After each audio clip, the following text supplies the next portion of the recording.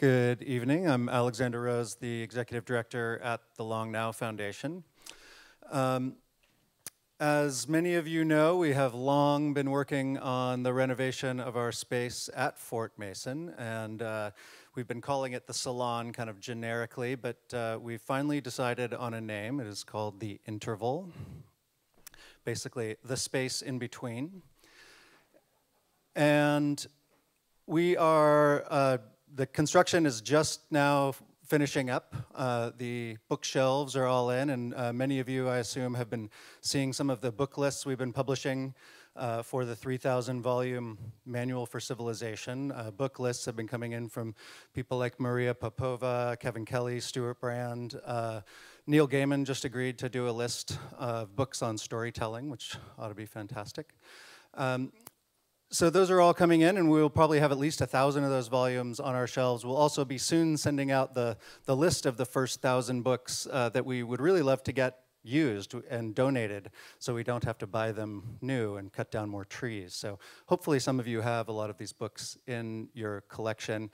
The other little bits of news are that the chalkboard robot, some of you may remember that part of the design. You can see it up there. That chalkboard is actually a robot, and it's now being built by Jörg Lenny in Switzerland, who's already built several chalkboard robots.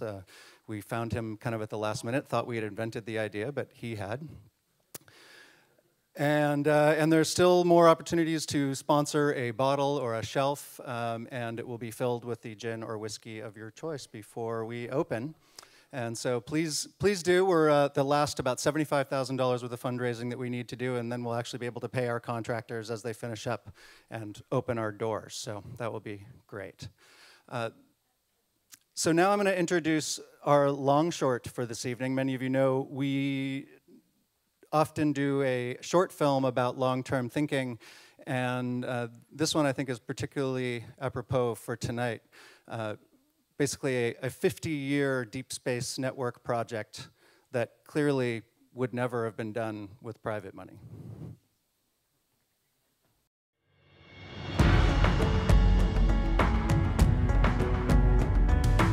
Deep Space Network is basically required to do the kinds of things that we do in space. Clearly, if you can't talk to your spacecraft and they can't talk to you, there's no point in even sending them out there. The Deep Space Network makes everything that we do possible. Imagine landing night, for example, for Curiosity. Without the Deep Space Network, there'd be no one in there because there'd be nothing to see. We'd hear nothing from the spacecraft. No touchdown confirmed, no cheering, no nothing. The Deep Space Network is what helps us figure out where the spacecraft is. We wouldn't even get close to Mars without it. The Deep Space Network comprises of 3 complexes around the world, placed about 120 degrees apart. This ensures us that we are constantly in touch with the spacecraft as the Earth rotates.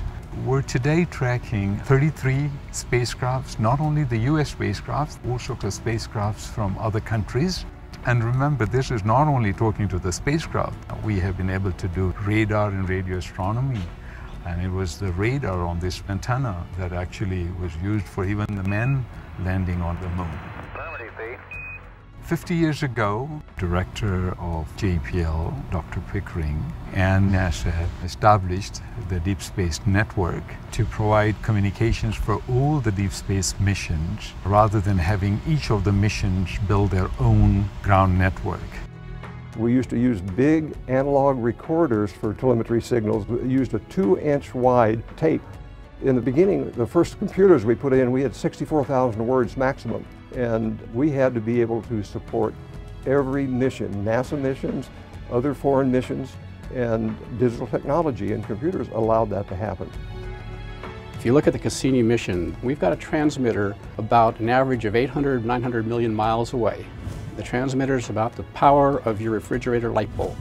And that is what is bringing all these incredible images and data back. I think it's a resource to be treasured, but it's a resource that also needs to be nourished. We are looking at missions with higher data rate, more complicated missions with more instruments on the missions. We are looking at optical comm. And with optical comm, one day we should have streaming videos. You can see real time rather than a simulation. Seeing our success in almost real time and knowing right away and seeing those pictures, all possible because of the DSN. If there was no DSN, there would be no missions. We always remind the missions, Don't leave the earth without us.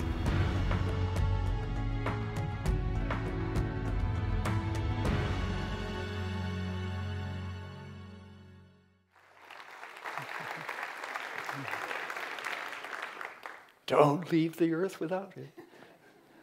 Good evening, I'm Stuart Brand from the Long Now Foundation. Long-term thinking, we encourage it. And that all sounds kind of like, well, that's probably conservative thinking. But actually, long-term thinking can and should be radical, which then gets you into the field of innovation, which then gets you into layers and levels of innovation. I'm gesturing toward depth here. And innovations usually recur within a field.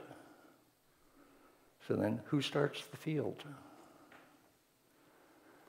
Who is thinking so far ahead, so far toward the horizon? Who is dealing with an entity so big and slow and hard to steer that they have to think at the horizon level? That's one of the things we hire government to do. And one of the few people who's really examined how that whole process works is our speaker, Mariana Mazzucato.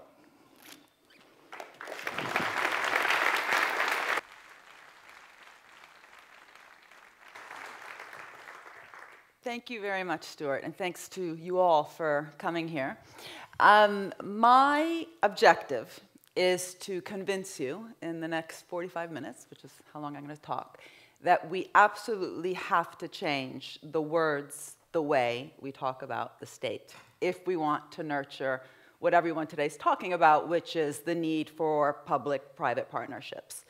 Because I think that while we know and while we talk a lot about the private sector and how important it is to drive innovation, to drive growth, to produce the kind of Silicon Valley type dynamics, we have not only underestimated, under-talked about the role of the state, but actually the words we use to talk about it, both in economic theory, which I'll talk a little bit about, but also just in common day jargon in the media, and also the words that politicians use, is extremely problematic and is actually bad, not just for the future of innovation, but also for our ability to tackle the big challenges today, which are, what kind of growth do we actually want?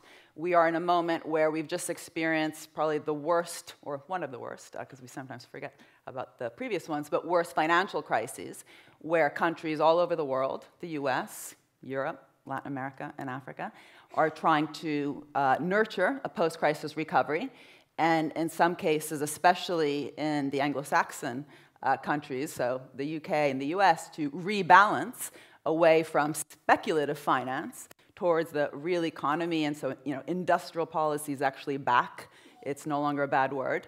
But really, policymakers are also saying that we don't just want smart, innovation-led growth, which is extremely important, but we also want that growth to be more inclusive, less inequality, and more sustainable. So sustainable over time. We cannot keep using resources at the level that we have without thinking about the long-term sustainability of that growth. And the real problem here is that this actually requires massive, big, creative thinking. And the public sector obviously has a huge role in the policies around that space. And we have a massive crisis, I think, today. One of the biggest crises is not just the financial crisis, but the crisis in thinking. And this is really my objective to nurture, at least here, and especially later in the question time, a conversation about how we can actually change the way we talk about the public sector's, the state's role in this massive transformational process that we need. And just some background, how economists talk about this problem, and this is important, how economists talk about it. Keynes, who you probably know, John Maynard Keynes, who was an economist who is known to be probably the most important for actually talking about the role of government. He also had this wonderful quote where he said, practical men and women who think they are completely devoid of any sort of political influence and influence of, sort of economic theory, are actually the slaves of defunct economists. So economic theory is actually out there determining how policymakers and journalists and also just the common man and woman in the street often talk about things without them even knowing what that theory is. And so what I want to talk to you first here, on my first slide, is that how economists talk about the role of the public sector is very, very limited. It's about fixing different types of problems in the market. The most typical problem is that when you have a public good, like basic research, which is very hard to appropriate the returns from that, then you have a market failure, and so the government actually has to intervene and fund that. Also, when you have different types of positive and network externalities, when you have, again, I'll use the example of basic research, you have very strong positive externalities. In other words, the spillovers are very high. That's one of the reasons why it's also very hard to appropriate the return. So in different areas where you have high spillovers, education, defense spending, clean air, you have not enough private investment, and so the government has to come in. Okay? Now, there's very little debate about this. Okay? So the reason I speak like, I sound American, but I'm actually Italian, and Stuart did a great job in pronouncing my name, even though when he asked me how should I pronounce it, I said pretend I'm Japanese, because then it sounds, Mazzucato, which actually means Christmas tree, apparently, or something like Christmas tree in Japanese. The reason I sound American is because when I was 5 years old, we came to America because my father is a nuclear fusion physicist, and that's an area where it's pretty commonly understood that, of course, that's going to be government funded, because it's once it's actually going to be discovered, it's going to be extremely hard for any private sector organization to appropriate the profits from it, right? Because it's a big discovery which will be known to all. Now, this is extremely limited view. Okay, so market failures, of course, they exist. We now know today that they exist more than ever after this massive types of financial market failures that we just had. But it's interesting that in order to actually tackle those problems, smart innovation-led growth, which is also inclusive, which is also sustainable, if you had government that was just fixing different types of market failures, you can imagine it's going to be quite hard to tackle those challenges. And I have found in my own work very inspiring this work by Karl Polanyi, who was a sociologist and sort of historian in between those two fields, who really shed light on what the role of the state has been in the history of capitalism. He actually takes the word the market and really decomposes it. What he says is that local markets, selling kind of fruit and vegetables on the corner of a street, and international markets are actually, really predate capitalism. They've been around for kind of 3,000 years. But the capitalist market, which is usually what we talk about when we use the word market, is very recent. It's only about 250 years old. And it's not natural in any way. It was actually imposed by the state, not just by laws, but different types of funding. And that book itself, I think, is one of the most important books to really debunk, if you want, the way we usually talk about the state versus market. I'm not going to go into that kind of historical perspective. I'm going to be focusing, at least in the first part of my talk, on innovation and what we know the role of the state has been. But it's a very important book, which I recommend you read, because it just shows that even when we're just talking about the market in general, we have to understand that it's actually the outcome of different types of organizations. And this, by the way, is very important because today, coming back to this problem of short-term and long-term thinking, we often hear, that it's somehow the market which is making particular companies short-termists and thinking too much about their quarterly profits. But actually, you then look at particular types of sectors, which I'll be mentioning later, and you see massively different ways in which companies in those sectors are reacting to market pressures. And markets are outcomes. Outcomes of what? Of organizations. What types of organizations? Government organizations, business organizations, and household organizations. So again, one of the objectives I have is also to convince you to start thinking about that. What kind of business organizations and what kind of government organizations, I won't be talking so much about households, do we actually need today to achieve the kind of growth that we want, instead of thinking public versus private, business versus state. So now what's interesting is that the way, this conversation about government as just fixing these market failures leads to what I said was a very narrow view, which is this view that somehow, yes, of course, government's important, but it's only important in this very restricted domain. This is an example from The Economist, which is saying that government should stick to the basics. And what those basics are in fact these kind of public good areas, right? So infrastructure, education, research. Okay? This was a special issue that was thinking about, what's the next big thing after the internet. They were talking about nanotechnology, green technology, and they were very explicit, as The Economist often is in the editorial section. And they said, government, okay, of course we need government, also just for private property and proper legal system, but stay in your place, because what's going to lead the revolution are the revolutionaries. And who are the revolutionaries? Well, you are sitting in San Francisco very close to all these revolutionary guys. It's the Steve Jobses, the Zuckerbergs, the Facebooks, the Amazons, the Twitters, those kinds of organizations and people that led to them. And while we need government, and we also know that bureaucracy is sort of needed, of course, whoops, that went too quickly. What we need government to do is to stay restricted. Why? Because what we want is change. We want dynamism. We want the kind of, hunger and foolishness that Steve Jobs talked about. But government, is not going to achieve that. And if it, in fact, gets to be too big, it's going to, in fact, impede that kind of dynamism that we want in order to achieve this smart, innovation-led growth.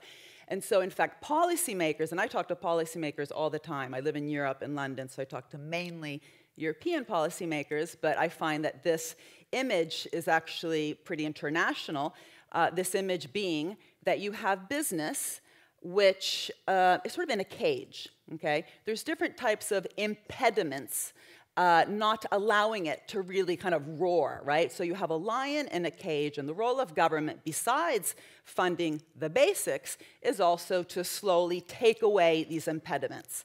And so different types of taxes, right? Tax incentives, reduction of tax, but also tinkering with whether it's R&D tax or other types of tax incentives, but especially taking away all this red tape, this bureaucracy, this regulation, okay? This view of business as a roaring lion in a cage, and government important for creating the conditions for that lion to rage, roar, and create that innovation knowledge economy, and also government to take away these impediments is extremely strong. In fact, if you look at lots of the post-crisis policies that are trying to foster this kind of innovation, at least in the UK, for example, I counted something like 14 new types of tax incentives, right? So that's about taking away the impediments and the assumption that then this lion's going to come out. Now, what's very interesting about this quote, which is, again, Keynes's quote, John Maynard Keynes, who's one of the most important economists who actually thought about the role of government in the economy, right or wrong, is not the point, but he's probably the biggest thinker about why government is actually required to intervene in the capitalist economy. He actually got a bit stuck. This is a wonderful letter. It was actually a private letter, no longer, as you're all looking at it, that he wrote to Roosevelt in 1938, where, and I'm not going to read the whole quote, but he's kind of saying, well, I use this word animal spirits, right? So the word animal spirits came from his analysis of why you actually need a government to intervene. He said, if you look at GDP, which is how we calculate growth, you have consumption expenditure, private business investment, government expenditure, net exports. C plus I plus G plus X minus M. I, private business investment, is the one he focused on a lot. He said it's too pro-cyclical, and it's also always very volatile. Okay? In fact, if you're ever interested in looking at this data, just get an Excel sheet. Hopefully you know how to use it, unlike Reinert and Rogoff, who we know had problems with it, but no comment. That wasn't very nice. And you actually plot investment. You can get this data from the government Bureau of Economic Analysis website. And you just plot it over time. It really is like that. Whereas consumption expenditure, which is one of the biggest components of GDP, is actually quite stable. Okay, it's more or less a monotonic function of disposable income. And what he said is that the reason, well, first of all, that the fact that this I is so volatile is the reason you need G to come in, government expenditure, to stabilize aggregate demand. But what was interesting was the word he used to describe I, right? He said, it's driven by animal spirits. Okay, so that's why it's so volatile. So you can't just tinker with tax and interest rates and get it to increase, because what animal spirits is, or are, is the gut instinct about where the future technological and market opportunities are. Okay? And he said, because that's quite uncertain, and really uncertain, it's not just risky, it's uncertain, so completely unpredictable, it's very hard to manage that I just with tinkering with tax and interest. That's why government has to stand ready to inject demand in times of recessions especially. And in this letter, he's kind of like thinking to himself, because this has not been taken up by any of the big Keynesian economists, people like Stiglitz and Krugman, who write in the media today, I don't think have thought enough about this question here, which is, oh dear, what if it's not wolves, tigers, and lions in that cage, but what if it's like a gerbil or a pussycat? That's going to be very different in terms of policymakers. Now, I'm kind of embellishing what probably was going on in his head, because this was also obviously a very specific time in which he's writing. But let me just say what I'm thinking. If it is a domesticated animal, and not a lion and wolf and tiger, the role of policy is no longer just to take away the impediments and let this lion roar. It's actually to get that pussycat to grow into a lion, to actually get the courage up, to want to invest, okay? And today, by the way, where we have record-level hoarding rates, right? There's no lack of money. There's just a complete lack of courage to be investing. In the US, the hoarding rate of the private sector today is close to $2 trillion. In the US, in Europe, it's close to $1 trillion. But this isn't just since the crisis. We have lots of hoarding going on, lack of want to invest. This is a huge problem for policymakers, how to unlock it.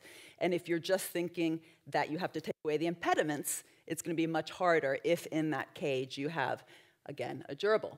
Now, Warren Buffett, who is an extremely smart man, we know because also he's made all sorts of money using this smarts, even though I think often for others it's been just being at the right place at the right time, but this guy has consistently made lots of money from some of his knowledge. I think this is an extremely important quote, which actually supports what Keynes is trying to say, which is that, investment is not about just making it easier. He says, when capital gains rates were quite high, and I'm going to come back to that rate, by the way, so remember the year he actually put up there, 1976, capital gains in the US was close to 40%, and in 1981, it was already 50% less than that, and since then has been coming down. I'll come back to this point later, but he says, people invest to make money, and potential taxes, so costs of that investment, have never scared them off. So you invest when you have those gut instincts about where these future opportunities are, okay? This is a radical point, and this comes back to the whole animal spirit. So then the question really is, what then drives those new opportunities, those technological and market opportunities, which are so important for driving business investment, which is a very important part of GDP. And where is the revolutionary, coming back to that economist quote, if you want spirit of those investments? Is it true that government is just completely inertial, bureaucratic, and only needed to create the conditions for this revolutionary private sector to do their thing? And I think it's very illustrative to then think about, particular types of technologies, not just going from an iPhone 4 to an iPhone 5, but, revolutionary general-purpose technologies which have affected how all sectors work. Okay, that's what a general-purpose technology means, a new technology which really radically increases, for example, productivity in sectors beyond the particular area where it emerged. And what's absolutely fascinating about all these examples, nanotech, the internet, biotech, and I'll give you some data later on the emerging green, if you want space internationally, is that what government did and I'll focus mainly on the US in these examples, but increasingly it's outside of the US, did so much more than just fix the public good problem, okay? So this is the innovation chain from basic research to product commercialization. And the orange names there are public sector organizations in the US, state organizations, which played an absolutely pivotal role, a revolutionary role, and a mission-oriented role. This is a very important point. So many of the investments that led to those general-purpose technologies were not fixing market failures. They were actually creating big missions. Government was thinking big. It was thinking in a revolutionary, pretty radical way, from putting a man on the moon, which actually required 17 different sectors to interact, to thinking up the internet before the internet existed, thinking up nanotech. The word nanotechnology itself came out of scientists who were working within the National Science Foundation. That story is very well described in a particular book. What's also interesting here is that the early stage funds for many of the companies were provided by the public sector. So let me just move on to that particular graph. Yeah. So when you think of early stage seed finance, it's extremely risky in the early stage. That's why it's called early stage seed finance. And what's striking is that it was often government funding, in particular through the Small Business Innovation Research Program, but also the SBIC, STTR, all public funds, which have been even more important than private venture capital. So Apple, Compaq, Intel all got early stage funding, not only from the public sector, but some public funds were absolutely critical. In the case of Compaq and Intel, it was SBIR. In the case of Apple, it was $500K, which at the time was a lot, provided by an SBIC grant. Let me just back up here. I'm terrible with slides. I go back and forth. But again, coming back to this word revolutionary, which that Economist article used, what makes an iPhone a revolutionary phone? It's obviously what you can do with that phone. And this is a particular graph out of my book where I show that every single technology which makes you do cool things, whether it's searching the web through the internet, GPS, knowing where you are, touchscreen display, being able to use that phone in a very easy way, even the new Siri voice-activated system, which on my phone never seems to work, but apparently it's a revolutionary technology. It was all government funded. All of it. These are the particular state agencies, which, it's really important that when I use the word state, I'm not talking about big brother, even a ministry. I'm talking about a decentralized network of different agencies, which are absolutely fundamental to the outcome of these technologies. And so, of course, someone like Steve Jobs was absolutely essential, and there's not enough people like him with a sense of design, of simplicity, of putting those existing technologies together in a very cool way. That's an extremely important role, absolutely fundamental. We know a lot about that. There's that great biography, but not one page of that biography actually mentions the public funding which went into this revolutionary new phone. Now, often when I talk about this in Europe, they get scared. They're like, oh my gosh, she's talking about the military-industrial complex. And no, we don't like that, right? And the point is, well, no. That ended up becoming a model, the DARPA-type model that actually funded the internet. We see that type of organization, that type of funding role actually across different departments today, whether it's health or energy. This is the funding which is absolutely astounding, I think, in terms of the numbers, that goes into, so it's public funding through the National Institutes of Health, which nurture a particular area, which is basically life sciences, biotech, and pharma. $32 billion a year was spent in 2012. Okay, so if we're very worried about our debt to GDP, well, of course, this does increase debt. But if this kind of funding is also fostering growth, right, which is the denominator of debt to GDP, this is what's actually needed also to reduce debt to GDP. The problem in a country like Italy, which is where I'm from, is not that they were spending too much. In fact, if you look at the deficit level in Italy before the crisis, it was actually quite small. It was about 3 to 4%, less than Germany's. The problem in Italy is that for 20 years, they have not been spending on these kind of areas like R&D and human capital formation, which means that the GDP growth has been almost nil for 15 years. And so even with a moderate deficit, the debt to GDP, if the denominator is growing at 0 and the numerator is growing even just at 3 to 4%, that ratio by definition can almost go to infinity.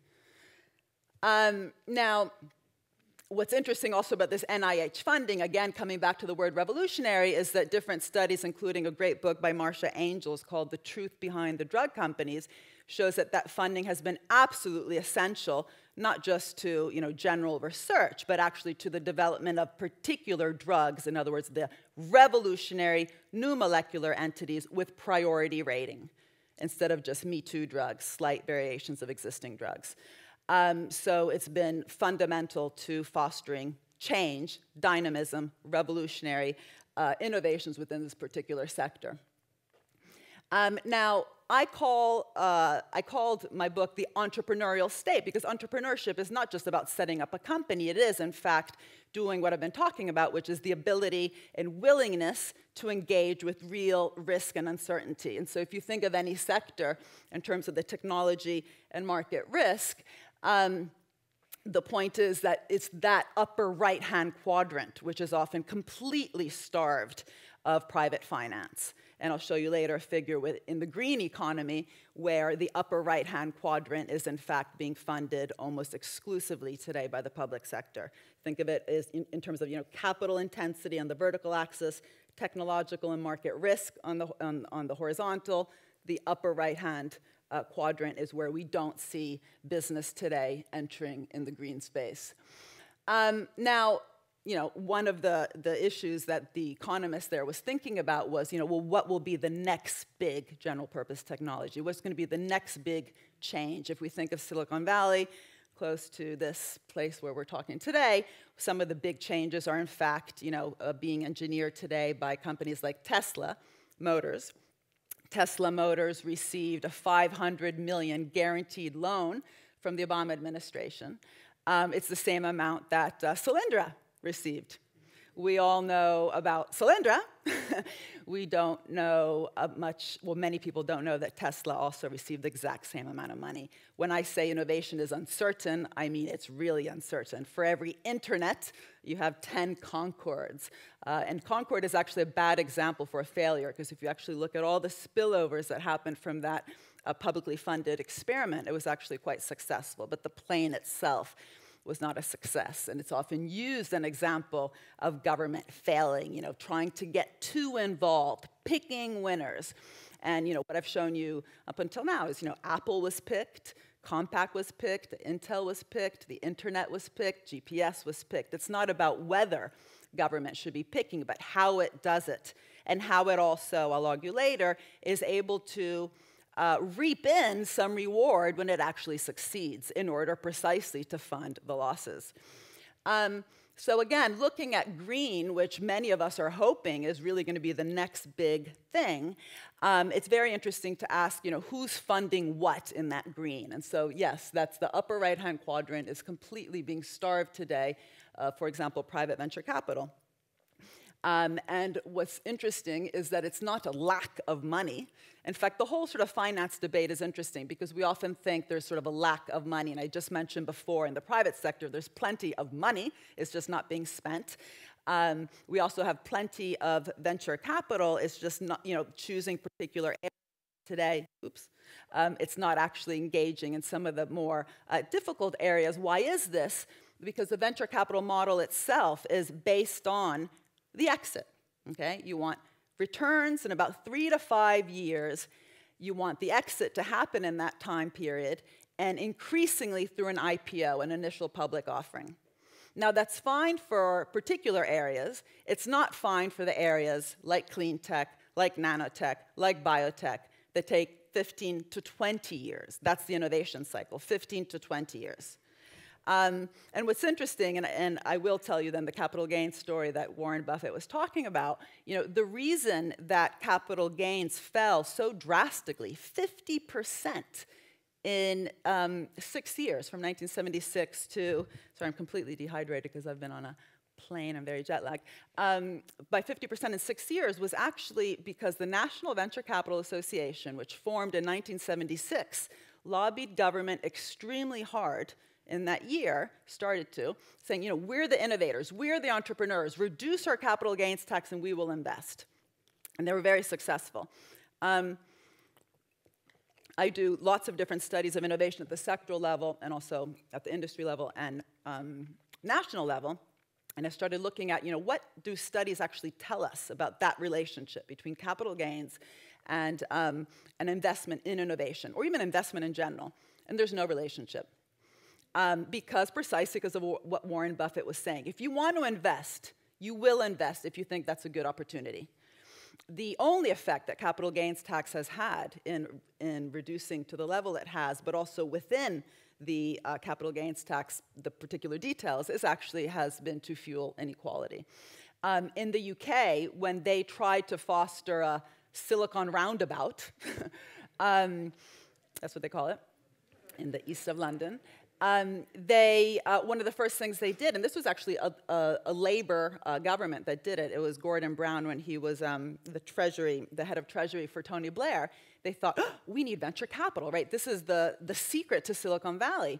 And what they did was they reduced the time that private equity has to be invested in order to be eligible for tax reductions from 10 years to 2 years. Okay? So when I say that venture capital is short-termist, it's not that it has to be short-termist. By hyping up its role, we have actually, in both the US and the UK, made it increasingly short-termist. Okay? That particular change in the UK actually rendered venture capital more short-termist. What's interesting is that as private finance has become more short-termist, for example, just focusing on the exit through the IPO in 3 years in the case of venture capital, what we've seen, and this is actually quite recent, is the role of particular types of public financial institutions increase. Okay? So the Bloomberg New Energy Finance is a database where you can actually look at the entire world's public and private types of finance in the green space. And in 2011, I remember the figure, if you took all of private finance in the world, so it's corporate, private equity, venture capital, and stock market, it was 11 billion. And then just a particular type of public finance, so not like Department of Energy, ARPA-E type stuff, just for public banks, okay, so these are state investment banks. It was the German KfW, the China Development Bank, the European Investment Bank, and the Brazilian Development Bank. It amounted to 80 billion. And what's interesting is that this is new, okay, because it used to be that these banks, this data here in particular is the KfW, it's a German state investment bank. These banks used to basically do what Keynes said they had to do, where Keynes said, the role of the public sector is not to do what the private sector does. What does the private sector do? Is it invests too much in the boom, too little in the bust. So what the public organization should do is be counter-cyclical, not pro-cyclical. So they used to just focus on this counter-cyclicality. So during recessions, when private banks stopped lending, the credit crunch, they would sort of kick in and lend. And they would also focus on what we call capital development of the economy, so infrastructure projects. What we're increasingly seeing in the next big thing is the role of these public banks directing, so directing this counter-cyclical loans and disbursements into particular areas, and the green area has in fact been pretty generally picked by the most active banks, which are basically the Brazilian, the Chinese, and the German, and the European investment banks. Of course, other countries do have state investment banks. I'm talking about the mission-oriented ones. Both the German government and the Chinese government have a very specific mission around green. The China's 2020 goal, in fact, is to produce 20% energy for the entire economy from renewables. And this China Development Bank has been playing, a DARPA-type role, picking particular types of innovative companies, including, by the way, Huawei, which is #1 today in the telecommunications. It's the #1 company even without the US market. It hasn't been allowed to enter the US market. Received a massive loan from the China Development Bank. But if you look at these figures, they're absolutely astounding. Particular companies receiving loans in the billions.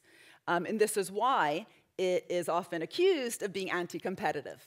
Okay? It goes against the competition rules, which is actually quite difficult because If it's true, and I would argue it is true, and this might be something we debate later, if it's true that private finance is retreating from the real economy, and I'll show you a figure later also proving it, then, and if innovation takes a long time and doesn't just require any type of finance, but actually requires this long-term, committed, patient finance, then, and if innovation is, the way that firms actually compete, this was Schumpeter's point, by the way. Schumpeter said that all of neoclassical mainstream economics is very static, and it assumes that, something like innovation can only be talked about in terms of imperfect competition. This would be a whole other talk, so I'm not going to go there. But the point is, if in modern capitalism firms compete through innovation, if innovation requires this long-term, patient, committed finance, and if that type of finance is increasingly not found in the private sector, which has become too financialized or short-termist, speculative, call it what you want, then it's quite natural then that this kind of finance will have to come out of the DARPA types, the NIH type, the NSF types, the China development type institutions. So what does this mean for competition rules? This is a big question that competition authorities actually have to grapple with. BNDES, this is the Brazilian Development Bank, which, by the way, when I go there, I go quite a bit to Brazil because of different research projects, and I've been looking into this bank. What's absolutely fascinating about this bank is that it's actually achieved what DARPA has achieved in terms of attracting talent. Right? We often hear, or even just think of the Department of Energy in the US, run by a Nobel Prize-winning physicist, Steve Chu, up until recently. A serious brain guy coming in, bringing a level of vision, dynamism, and talent, which often we think is, not normal, if you want, for a public sector institution run by a bunch of boring bureaucrats. Well, in Brazil, if you're a top economist coming out of one of the Brazilian top economics departments, or increasingly coming back to Brazil by, say, Harvard Economics, this is one of the best jobs you can get, is actually to go to this bank. And it's a public bank. It's not a Goldman Sachs bank. It's very hard to actually do that. Now, I don't have time now to tell you how they've done that, but how to actually bring that kind of talent, expertise, and dynamism into these public sector institutions is the challenge. When you walk into ARPA-E, which is trying to do in energy what DARPA did for the internet, it's actually pretty cool. I mean, it does feel like Google. There's a bunch of nerdy geeks who know lots about energy, writing on blackboards, talking to each other, bringing in top scientists from places like Norway and Denmark, which, by the way, are two of the countries that are investing a lot in renewables. It is a place of experimentation where failure is welcomed, because you know that for every Tesla, you will have 10 cylinders. This, again, is the point. I won't read it, but this was a very nice quote from the Global Wind Energy Council, where they're very clear that, it's what kind of finance we need, and it's increasingly, this was just a study that they performed across the world, what kind of institutions are actually financing the green revolution, and they concluded that it was these, different types of public sector institutions, because the private financial markets were so short-termist. Now, this is important, right? Because we're saying we need these public-private partnerships, but we're often just talking about the public side as de-risking the private side. I mean, how lame is that, right? I mean, is that what I just described? They're de-risking the private side? No. These are examples in countries that have been successful, and of course the US whole Silicon Valley type model is one of the examples that many countries around the world are trying to copy. This is taking on risk, right? This is being courageous, setting these missions, man on the moon, green economy, internet, and taking on that risk. Okay, and attracting, because this is fundamental, I just said it before, but I'll repeat it now, attracting the kind of big thinkers who are willing to engage in those missions. But usually, we talk just about the public and private in this very static way. Now, I've already mentioned that one of the problems here is that the private investments today are falling. We don't have, another sort of provocative way to put it, we do not have in the green revolution the kind of commitment and long-termism that we had in the IT revolution in the private sector. Because Xerox PARC and Bell Labs were in private companies, and they were fundamental to the IT investments, investing alongside the state. What we have today are, I mean, this is a wonderful quote. This is Bill Gates, who is one of the 7 CEOs in this American Energy Industry Council. And Bill Gates is a smart guy. He doesn't say, he doesn't say, government, get out of the way, you're a big meddler. He's very specific here. He's saying, hey, government is important. In fact, you know what? We follow. The private sector follows after the government has taken on the big risk. He's very specific here, though. Notice he's saying basic research. And I've just tried to convince you at least that, in fact, these government investments were along the entire innovation chain. But we'll forgive him just for that little error. But the problem is, as I said, the American Energy Industry Council is 7 companies. And because I sometimes have fun with thinking about these issues, I started doing some calculations with a colleague of mine, Bill Azanik.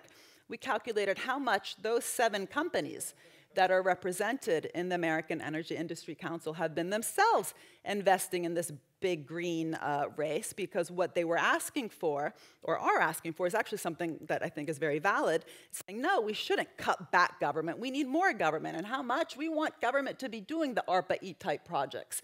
And they ask government to spend $16 billion more a year in clean tech and to give additional $1 billion to ARPA-E. It's very visionary, but themselves were not actually co-investing.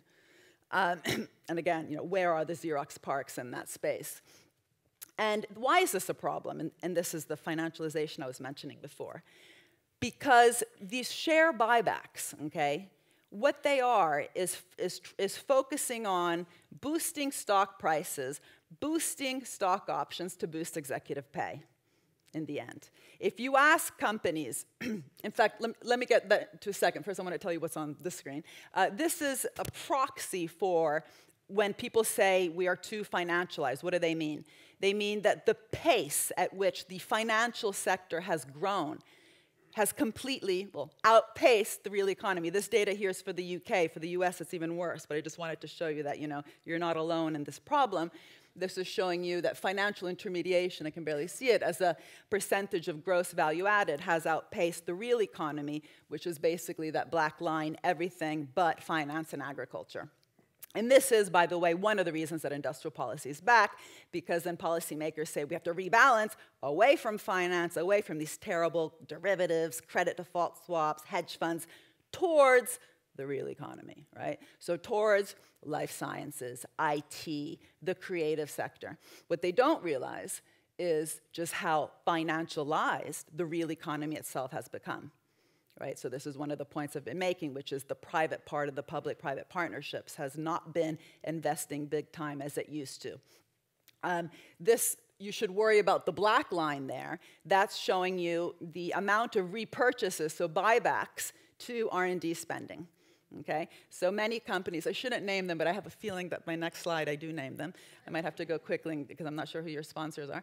Have been spending things, a particular company I have in mind has spent more money in biotech on buybacks and R&D in every single year for the last decade except 2004.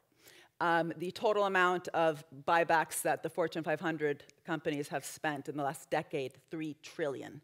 When you ask these companies, why are you doing that? Why aren't you spending on R&D? Why aren't you spending on human capital formation? They say, because there's no opportunities. This is the right thing to do. When there's no opportunities for investment, giving back the money to the shareholders is the right thing to do. You then look at those sectors where this phenomenon is the worst are health and oil. There's no opportunities in renewables. There's no opportunities in worldwide diseases. We just showed before who's actually spending in those areas. And this is not public versus private. This is not what I'm saying. I'm not saying good guy, bad guy. Yeah? I'm saying this is part of the debate that we should be having. To have that kind of smart innovation-led growth, what kind of companies do we actually need to be investing alongside the state, and why is it that we always have to justify any type of state intervention instead of actually trying to also justify public policy, which is going to try to foster also more of the Xerox Park type investments and not allow, here, let me go quickly over that one. Because I did realize I recently gave a talk and I had all the names of the sponsors, and afterwards they were like, we're going to have to take that off of your slides later, and I think this will be easier for you. No, I'm kidding, I'm kidding. I'm kidding. Okay, let's go back. Okay. Good. By the way, Apple is really interesting because under Steve Jobs, Apple did no share buybacks. Okay? When you look at particular sectors, this is what I was getting to at the beginning when I said markets or outcomes. If you look at telecommunications, as I mentioned before, Huawei, #1, no share buybacks. Ericsson, #2, no share buybacks. Cisco, massive share buybacks. Okay, these are choices that companies have to make. Pharma and biotech are extremely problematic, but as I showed you before, also the emerging clean tech space is also very problematic. Now, why is this important? And why did I have on my first slide this whole thing about value creation and value extraction? Well, one of my key points is that by completely dismissing and not talking about the role of the public sector, and by that I mean the taxpayers that are in fact funding all these different agencies, the DARPAs, ARPA-Es, NSFs, SBIRs in the US, but in these other countries, these, for example, the state investment banks, by not talking and admitting the role that the public sector plays in this entrepreneurial, knowledge-based economy, we have in fact socialized the risks, but privatized the rewards. You know, Google's algorithm funded by NSF, we know how much Google pays back tax to the government.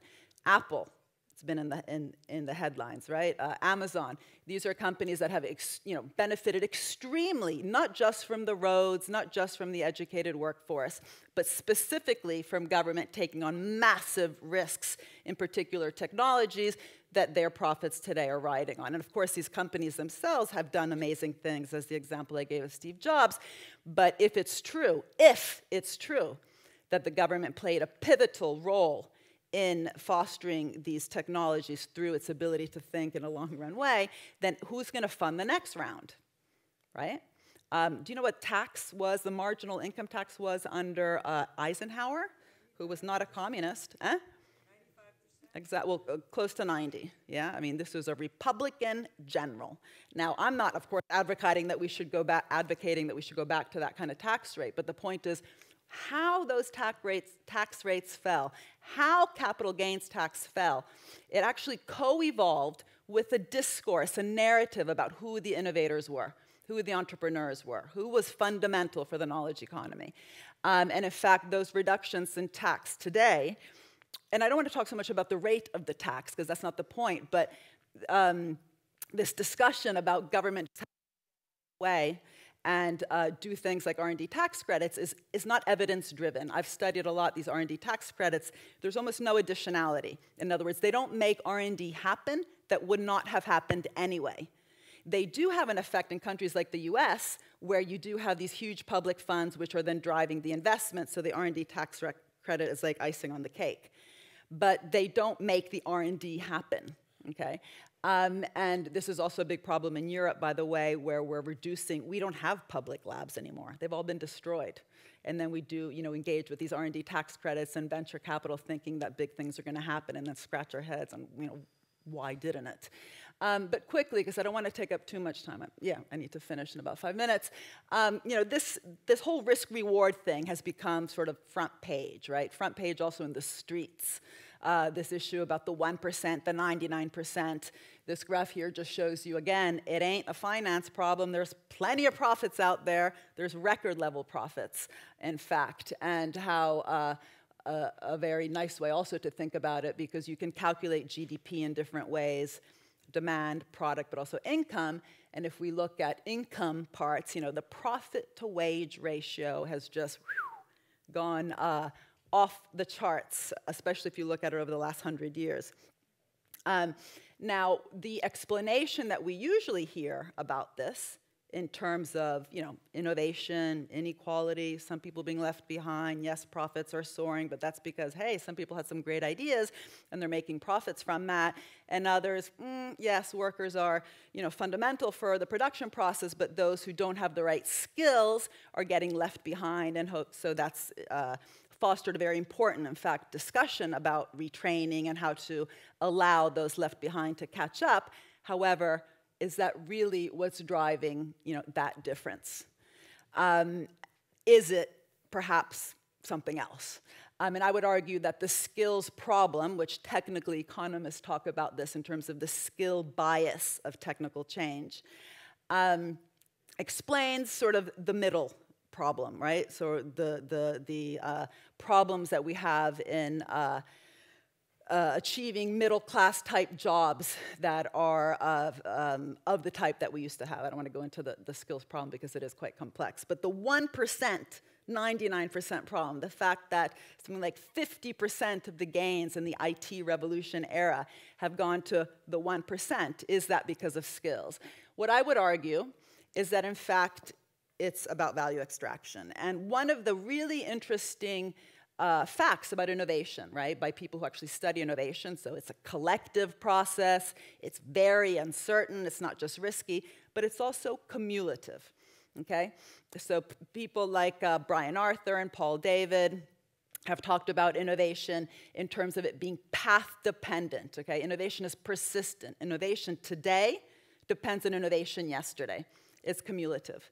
And what we have is, in fact, because we haven't had the right story about who is actually contributing to the process, we've actually allowed particular types of agents, including large venture capital companies, to enter late, sort of think, you know, this is time on the horizontal axis, halfway through, and reap not just their marginal contribution, okay, the rewards compared to the actual risk they took, but actually reap the entire integral underneath that curve.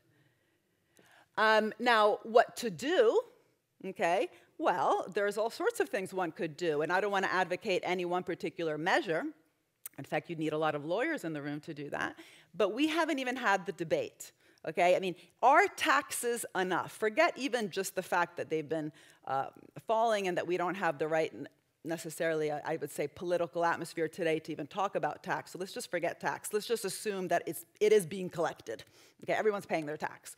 Is that really the way that government would be able to reap back its reward in a situation where, again, for every Tesla, you have 10 Cylindras? That's a massive failure rate, right? And venture capital has it also. Venture capital investments, something like 9 out of 10 fail. But the one winning investment, right? So for Kleiner Perkins, that Genentech investment more than covers the losses and also covers the next round. We don't have that for government. Why? Because we haven't admitted that it's a venture capitalist. By the way, if you look around the world, there are some countries where this venture capital role of government is much more obvious, and one of these is Israel. But in the US, you know, one of the funds has actually come out of the CIA through In-Q-Tel. You guys probably know that because you think a lot about innovation in this area, but you know, most people in the US would be like, ah, what? You know, CIA doing public venture capital? Well, yes. In fact, the touchscreen display investment also before that I mentioned was also funded by the CIA, not through In-Q-Tel though. Anyway, you know, why not retain some equity? Sitra, a public funding agency in Finland that invested in early stage Nokia, did retain equity and made a lot of money from that investment, which then funded the next round. The fact that then Nokia, you know, has not been too smart in reacting to the smartphone, that's a different problem. That's not because it received that money. But these state investment banks, for example, what's very interesting is they obviously retain equity because they're investment banks. But we also have a real issue with the patent system, the IPR system. We have the Bayh-Dole Act, which was a good, I think, policy, which in 1980 allowed publicly funded research to be patented, which it couldn't be before that. This was a measure that was thought up in order to enable more commercialization, get science out of universities and actually into producing products. It, in fact, fostered the whole biotech revolution because many of these patents actually then became spin-outs. But if you actually read that act, it's a very big act. It actually says in there, but of course we have to make sure the taxpayer doesn't pay twice, right? That would be kind of stupid. So one way to do that would be actually to allow government to have a say on the prices. It's never executed that right. And I think also the reason is because of this discourse we have, right? If the role of government is just to foster innovation in the private sector, create those conditions, and then allow these revolutionaries to do their things, then what right do you have to sort of, talk about prices? It should be these innovative companies that set their prices to recoup their costs. Well, increasingly, in fact, if you go to some of these big conferences that the Financial Times organizes for the pharmaceutical industry, they are very outrightly saying, we're going to close down our big R&D labs and our private companies because, in fact, the open innovation system is allowing us more and more to get the sort of niche radical ideas either out of these small biotech companies or, when they're honest, out of this big NIH funding. In fact, Pfizer recently closed a plant in Sandwich, Kent, and moved to Boston, not because of lower tax or lower regulation, but because of that NIH funding. Anyway, they're saying quite openly that they're going to close down these R&D labs, but the discourse is all about this open innovation system.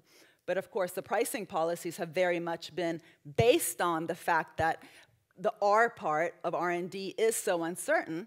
So one question would be, as you are outsourcing increasingly that R to the public sector, then how much uncertainty do you really have to actually be still charging these, absolutely very high prices, which make the taxpayers that funded their research not even be able to afford it. Even in countries with a welfare state, it's still the state that then funds the welfare state, so it's still paying twice. So income contingent loans, we do it for students, why not for companies? And how, again, to do this, it's very complicated, but hey, if you can send a man or a woman to the moon, we can figure this stuff out.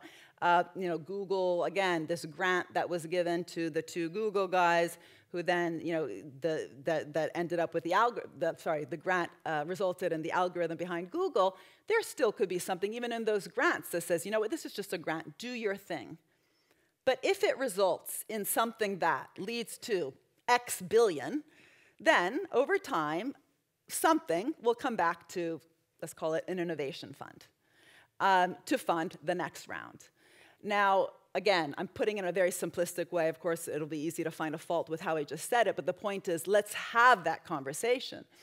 And of course, by having that conversation, not only will we make sure that we get a sustainable cycle where, for example, the profits from the internet can then fund the next big thing, which might be green, which instead today we have a serious budgetary problems in these organizations that are supposed to be funding the next big round. This editorial piece that came out today in the New York Times, or my book, I was very happy to see it. I wasn't expecting it. In fact, talked about the huge cuts that are being made to the public research system in the U.S. in the name of, reducing the deficit and keeping things tight in order to foster growth. Austerity is going to help us, overcome the crisis by snelling down government. That has actually resulted in a 40 billion reduction in public R&D funding.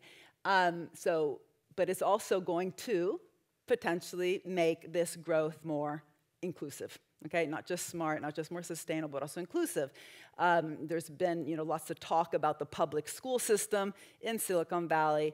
How wrong is that a place that receives so much direct funding, both for the companies and the technologies, hasn't resulted in a more equitable and inclusive public education system? Now, when I say it's a discursive battle, by the way, there's another great book by Tony Judt. I don't know if you've heard of him. The book was Ill Fares the Land. He actually says, let's look at the last kind of 40 years of the way we talk about the state and how that's co-evolved with kind of, bashing away at the notion of the welfare state. And he talks about this also globally. And he says, all of a sudden in the 1970s, this word administration pops up. That didn't actually exist before to describe what government does. And he just has it there in a little line of a particular paragraph, but to me it just completely jumped out. I mean, how boring is that? Who would want to go work in the government if that's all government is doing? Regulating, administering, meddling, right? So actually how we talk about this state completely then affects the kind of people and talent and dynamism and ability to think big in this missionary way, or missionary sounds bad, mission way. And I'm not going to go into all these words, but you might have heard of some of them, right? I mean, crowding in, crowding out. We often hear that government, when it gets too active, is crowding out private finance. But within these particular areas I've been looking at, whether it's green or IT, in the beginning of IT, what the government did was not even just crowd in, which is the usual Keynesian defense of what government's doing, which means that when you have underutilized capacity, if you have government investing through the multiplier effect, that increases GDP. So what you're actually doing is increasing the amount of total funds, both for public and private right? That's the usual Keynesian defense of why you need government to actually invest in times like this in a recession.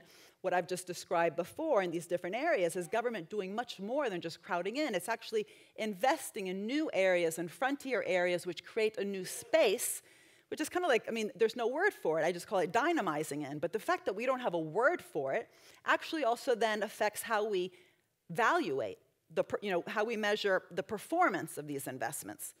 We actually don't have indicators that can describe to us what government did, so it's much easier, in fact, to come up with this kind of crowding out type analysis. I see this even, by the way, with other types of organizations like the BBC, which is a public broadcaster in the UK, which also gets accused of crowding out private broadcasting because it has such a big share. The quality of BBC programs, I don't know if you've ever watched them, but it's pretty high. But what's interesting in lots of these economic analyses of the BBC and its potential crowding out of the private broadcasters, the economist writing well, in this case, an actual economist, not the Economist magazine, they will say, but of course, we're economists. We can't have a normative or subjective interpretation of the quality of the program, so we're just going to keep quality constant. Right? And so, Sky, Rupert Murdoch, or whatever, we're going to assume that the quality is just something we can't measure. Now, that's really problematic, and I also see it in more technical studies of, for example, private and public venture capital, comparing the returns, completely dismissing and not looking at the very different risk space that the public venture capital in these cases that I'm thinking of, these were Scandinavian public venture capital funds, were investing in a very different risk landscape with much higher uncertainty that should affect compare the returns. If you don't have a measure for that, you're going to bias it from the start against these public investments. De-risking, I've already said, let's change that word. You share the risks, and hence you share the rewards. And again, that will affect how we attract these, the best and brightest, because it becomes a self-fulfilling prophecy. The more you just talk about the state, at best, fixing a market failure, the more you're actually also affecting the kind of person that wants to go into that particular organization. If you are someone who wants to think big and experiment and feel part of an institution that is really raising the stakes and doing frontier stuff, and all you're doing is fixing market failures, that actually might affect your choice of where to go. Of course, it's going to be more exciting to go work in Google and Goldman Sachs than it is to go work for a public ministry in some country. And by the way, this is a big problem in Europe where we're constantly asking ourselves, God, why can't we do our Silicon Valley kind of thing? And why are all these great companies coming out of the US? The answer has been because they haven't had this sort of analysis of understanding that venture capital surfed a wave of state investments. The answer has been we have to increase the market and reduce the state. And that is completely what we're witnessing today. It's not just since the crisis. If you look at the innovation discourse in Europe, it's about in order to have the Silicon Valleys, we need to reduce the size of the public sector. We need to foster, early stage seed finance. And so this huge, as I've already said, rise of all these different types of venture capital funds and tax policies to foster that kind of funds. And then what's interesting, I don't know if you know this terrible word, pigs. I'm allowed to say it because I'm Italian, right? If I was a German, this wouldn't be good, right? Because, the Italy, Greece, Spain, Portugal, they're pigs. This is what Goldman Sachs said. It was just literally the words. Then we actually increased it to Ireland as well, so it's no longer the pigs, which is a bit less politically incorrect. But these are the weak.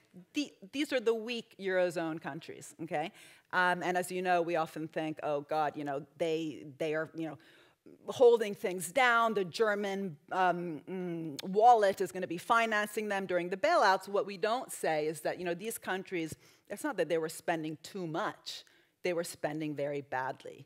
Again, the German deficit was actually higher than the Italian deficit. But if these countries, the pigs, are not spending on R&D, on human capital formation, on education, but also setting up these particular types of funding cycles that I've been talking about, which are able to foster these new innovations, then that's why you have this completely skewed competitiveness in Europe.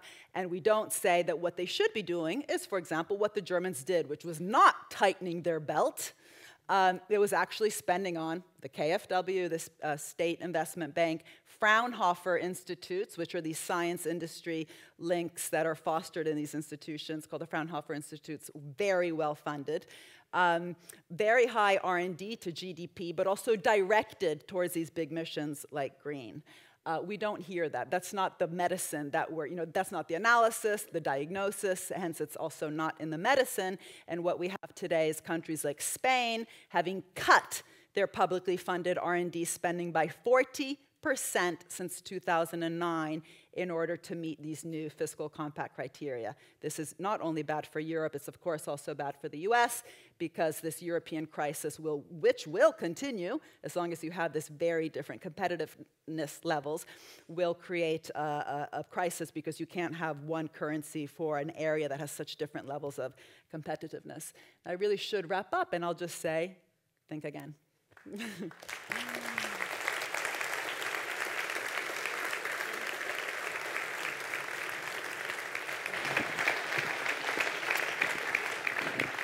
Have a seat over there. Okay.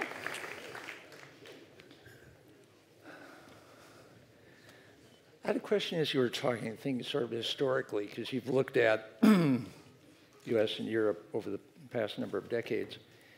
And I noticed I was around for some of the early ARPA, when it was ARPA, not DARPA, Advanced Research Projects Agency within the Department of Defense, later limited to DARPA Defense, blah, blah, blah.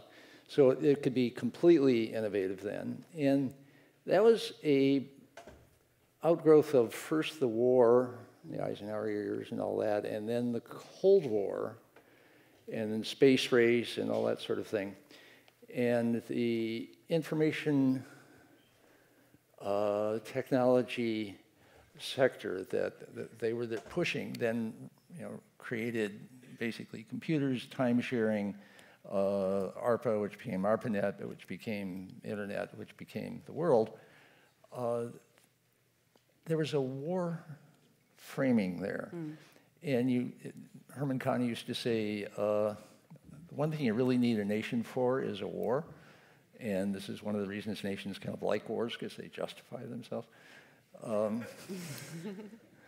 But that's backing off. And the Cold War died down. The peace dividend, it sounds like part of what you're describing is the peace dividend.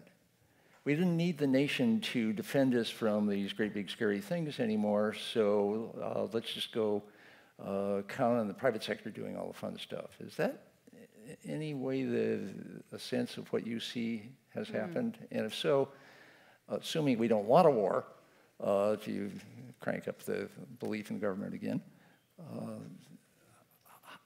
is that the narrative rethink that you want? I think there's two issues. The first is that looking, again, for example, in this green space, those countries like Germany and China that are investing massively have actually framed it as a war. We have, climate change is a war. There's a war to be made, had. Also, if you read the National Institute of Health website, they talk about it as a mission. Now, they don't phrase it as a war. But, and of course, in the US, there is an issue also with the healthcare system, which is obviously different from the healthcare products.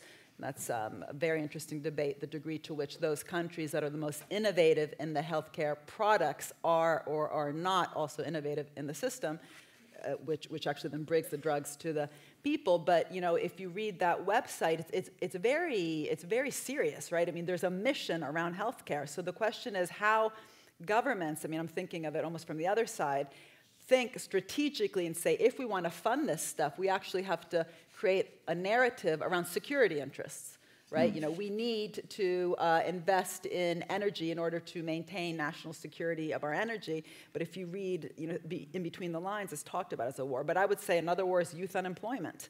The aging crisis, the demographic crisis we have today in many countries, which is putting at risk, the kind of pension systems that people have relied on, that can be phrased in terms of war, in terms of a battle, a big battle. And I think what I was trying to say at the beginning is that these are big missions, big battles, which actually require then the government agencies that are investing to see themselves, I don't want to say at war, but part of a big battle. And instead, the narrative which has occurred, which I don't think has been necessarily how you mentioned, but I think it's actually been very ideological. There's been lots of profits been made from this particular narrative, right? That only some are the innovators and others are just kind of there, either lazy or at best fixing conditions.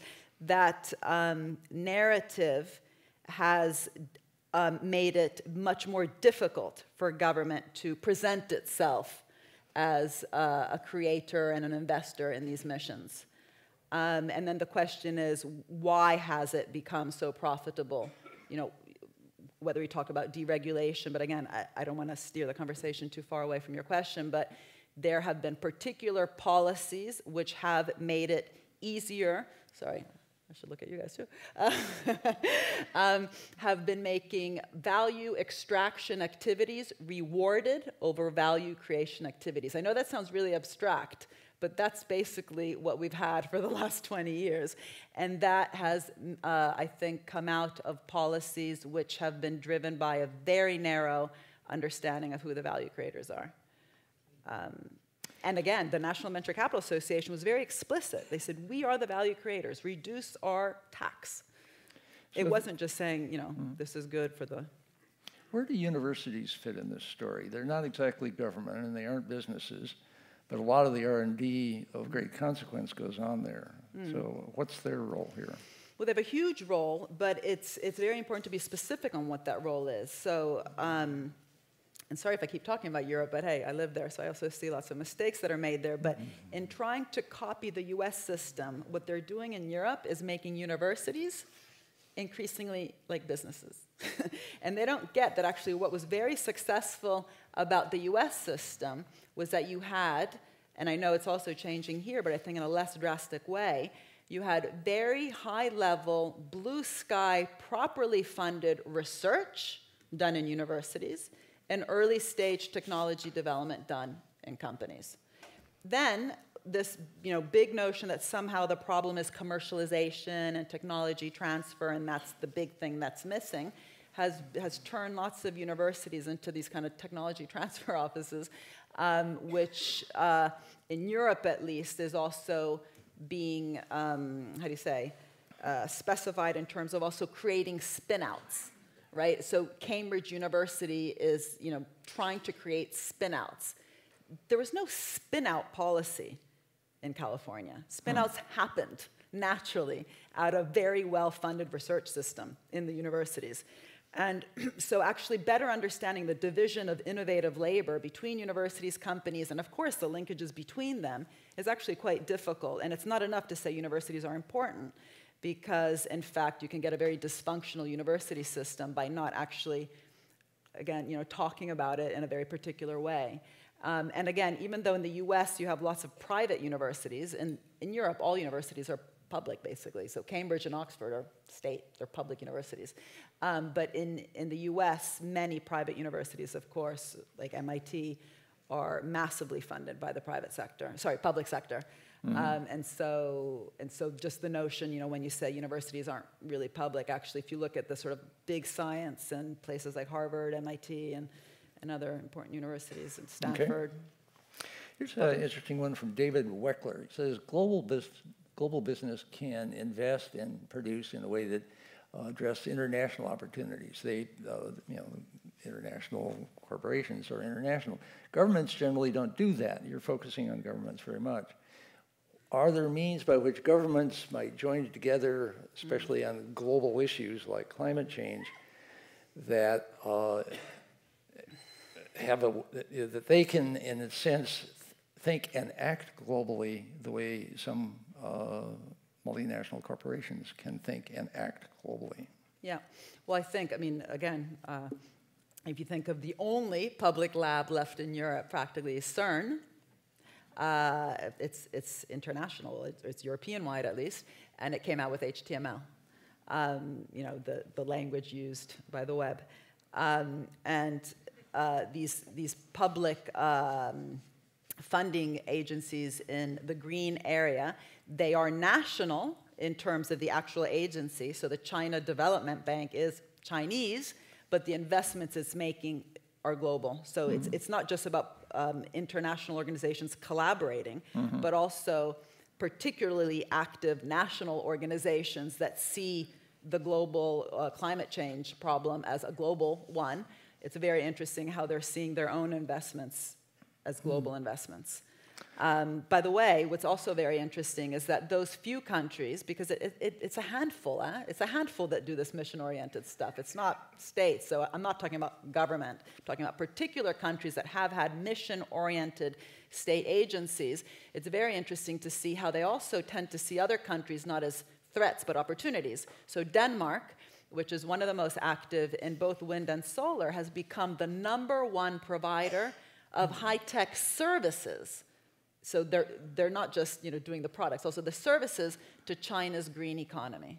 And China's spending 1.7 trillion on its green economy. So a small country like Denmark, which has sort of been very active and innovative in that green space, is benefiting from the Chinese investments.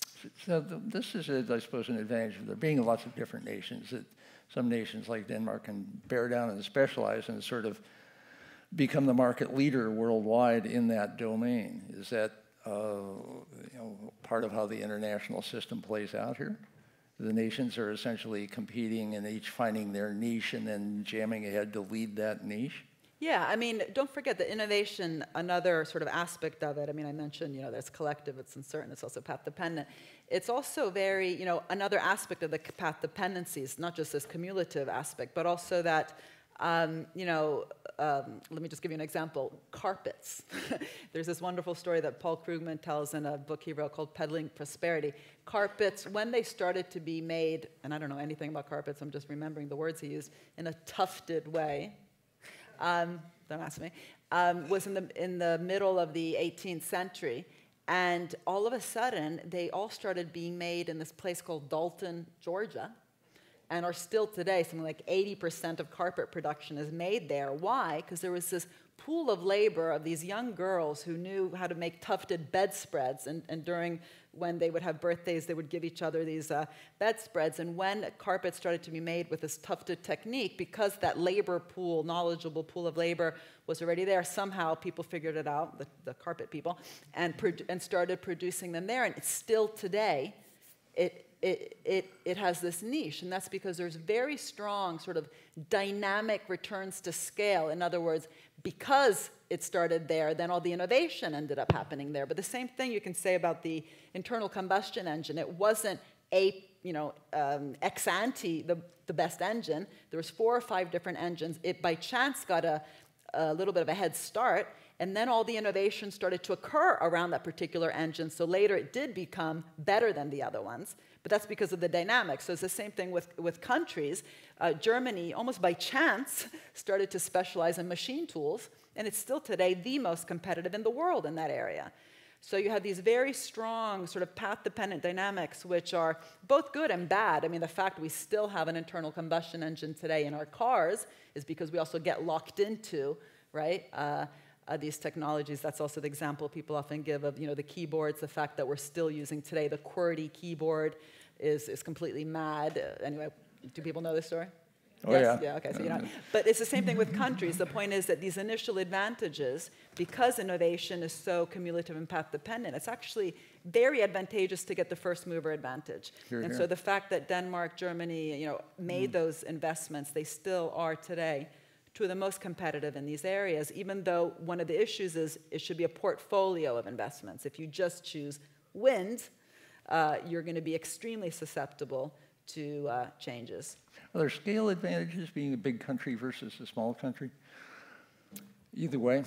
Well, yeah, I mean, Denmark is a very small country. The U.S. obviously is so they only had to get country. 6 people to agree to take over that niche, and here we are. Yeah. I think the biggest difference between countries is not the size. I mean, again, just think of Singapore, or take Finland. Finland was actually a pretty basket case country up until the mid-'80s, and then it made a very explicit decision to become an innovative country and invested massively. It increased its investments in education, R&D. It developed agencies like Citra. Israel, the same. I don't want to say overnight, but these were decisions of we want to be innovative. We have to set up these kinds of agencies which will foster So that was a question from Alex. Are there countries that are doing a great job of this kind of balance you're talking about? You mentioned Denmark, Israel, Finland, and others. Are they paying attention to each other the way businesses pay very close attention to each other and you know, watch what's actually working? Is that the case here? I think so.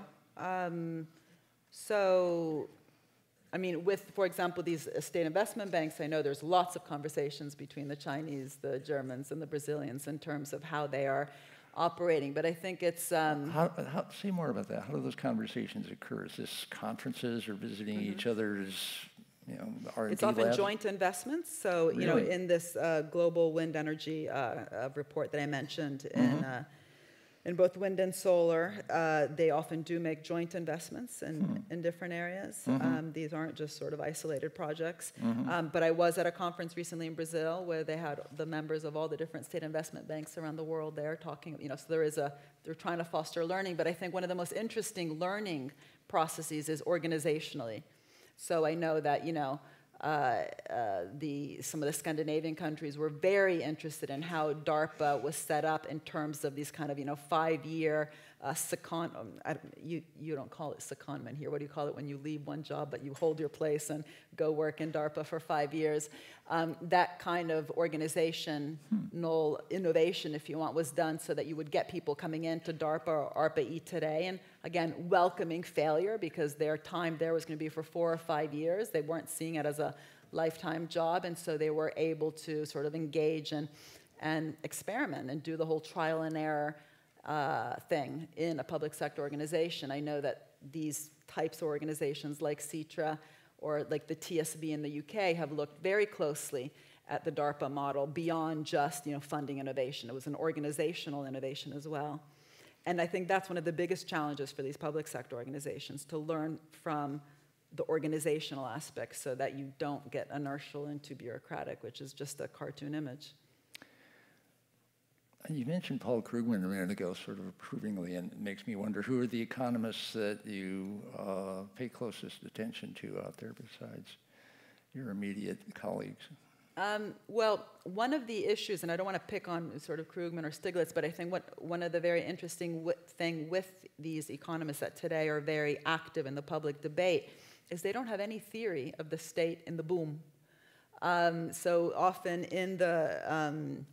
you know, for example, in TV shows, when they have maybe a journalist who's trying to provoke them, they say, okay, so you're saying that government should be counter-cyclical, but where were you in the boom then? You know, telling government to retract. And they have nothing to say. Because they have a purely Keynesian view, or at least how they have interpreted Keynes, which is that government should be counter-cyclical. And yet all the investments that led to the internet were done in the boom. So this issue of directionality, you know, that government is there when it's thinking big, when it's able to think up missions, where it's not just playing this counter-cyclical role, but actually making decisions about where these investments should go, is actually quite important. And you know, you really see this today. I mean, how much quantitative easing did we have? Did that really cause growth? No, because it actually wasn't, you know, where did it end up? In bank coffers, not being lent.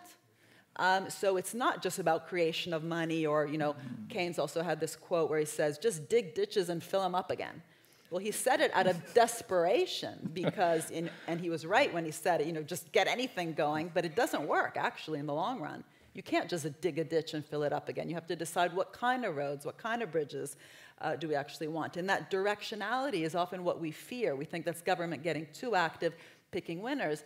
Let me just say one thing which I think is really important, because when I say green, I'm not just talking about wind and solar and biofuels. I'm also talking about that. But I'm actually talking about the transformation of the entire economy. And this is really important because mass production or electrification, which are also other big general purpose technologies, they took kind of like 40 to 50 years to get fully deployed throughout the entire economy. And today, if you look at the IT revolution and compare it to electricity, we're just halfway there. You know, IT has not been fully deployed. And one way that I understand green, and I really learned a lot from a colleague of mine called Carlota Perez, a very important historian, is that green could be actually a redirection of the entire economy for IT to be fully deployed. And what I mean by that, what I mean by that is suburbanization was a way that the mass production revolution got fully deployed. And suburbanization didn't just happen out of anywhere. It's not that people just woke up and said, oh, I'm going to go live in the suburbs. I want a washing machine. It was an outcome of policy. Policy, public policy made suburbanization happen. And it's not that suburbanization was good or bad. The point is it was a policy to allow mass production to get fully deployed. So the big question today is not state or no state, private or public. It's what kind of growth do we want, the whole smart, inclusive thing, but also how to steer. IT can go in any way. Is it just another gadget we want? Or is it really a transformation of the economy in a direction that we want? And like it or not, it's only going to happen with strong public policy guiding it in that direction. And green is a pretty good choice. What do you mean by green? Yeah, well, okay, the guy who clapped should respond. Okay, I mean everything. I mean things like even thinking about, product obsolescence. How long products last. Currently, the way we think of product obsolescence, in other words, that you buy something and then you throw it away after 5 years, first of all, it's not very green, but it also emerged from a notion that markets are limited, right? That you only have so many middle-class people, and those are the people buying these gadgets or washing machines, and so, in order to expand your production, you're going to have to make sure that they kind of fall apart after a while. And as you have an expanding middle class all over the world, in fact, rapidly expanding, and some people also see this as problematic for green. In fact, that could potentially change how we even think of product obsolescence. It's no longer true we have limited markets. Markets are expanding, and it should even affect how we think of that, yeah? But also, I mean, things like recycling, it's pretty low tech, right? I mean, you really could get the whole recycling area much more high-tech and allow IT into that space. But also maintenance of products, right? I mean, if we did have longer product obsolescence cycle, the whole maintenance area, first of all, could become job-creating area, right? So we don't have this trade-off of green versus jobs. But maintenance, not just fixing a car when it breaks down, but again, really thinking of it in a high-tech kind of way. I mean, I'm just saying it actually could affect everything. Of course, green is also, I think, a portfolio of energy choices. And it's quite interesting that fracking and shale, forget what you think about it in terms of the danger, all this talk about, that it produces these potential earthquakes underground. It was 100% state-funded. If you're interested in this, the Breakthrough Institute's come out with a great report on the history of fracking. But, I think the danger of fracking is simply that it's limited the portfolio. Energy investments, renewable energy investments by the current administration has completely been reduced since the shale if you want, obsession, not so much revolution, because in fact it's been going on for many years if you read that report. So this limitation of the portfolio of renewables, I think, is a huge problem, because as soon as shale and that type of gas doesn't happen anymore, if we haven't been investing in renewables at the rate that we were before, and precisely because innovation is path-dependent, increasing dynamic returns to scale, we're going to be in a mess. Policy tends to sort of oscillate over time. Everybody's doing X for a while, and then something else becomes a big deal, and that tapers off, and then they are doing X again. It's a new version of X. Is that kind of thing going on in this sort of public investment in R&D? So is it's down now in some important respects, like you showed the NIH budgets, or we're basically peaked and are now kind of dropped off a bit. Does that mean it's going to just drop off and disappear, or is your sense that people sort of know, oops, we went too far in this direction, now we're going to correct, and you're part of that correction? Actually, we're at a very unique moment. What we've seen around the world, which is complete pro-cyclical government, is unique. It actually hasn't happened since World War II.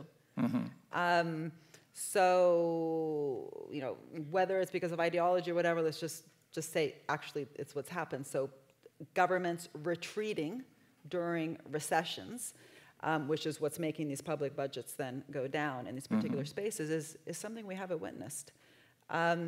the NIH spending and the spending for the different areas underneath the Department of Defense, including DARPA, have not undergone sort of big cuts. In fact, even Reagan, and who during the Thatcher era was someone who very actively proposed that we should have limited, smaller government. He didn't reduce the funding of these particular agencies. They actually increased under Reagan.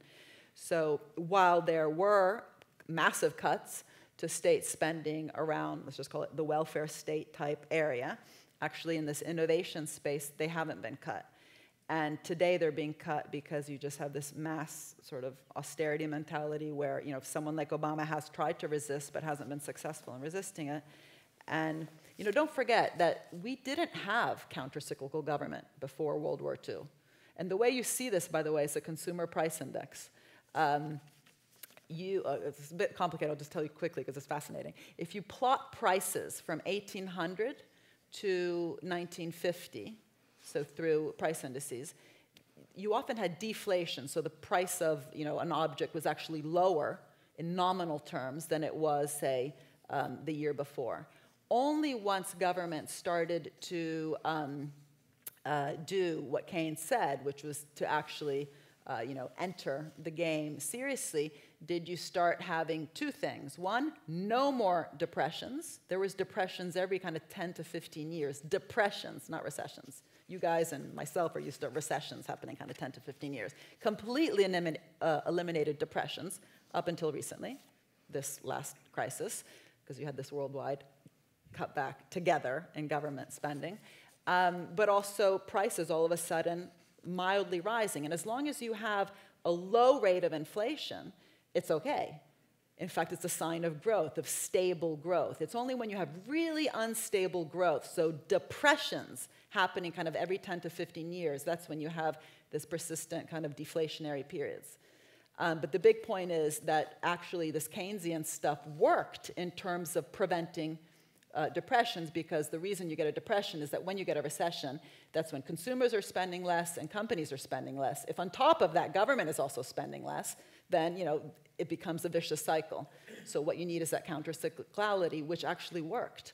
Now, whether then you have too much of it, et cetera, that's another problem. But the fact that all of a sudden, since this particular crisis, since 2007, you had governments around the world being pro-cyclical has just been a disaster and has affected the spending. And they'll learn their lesson and do better next time, and thanks to you. We hope, right?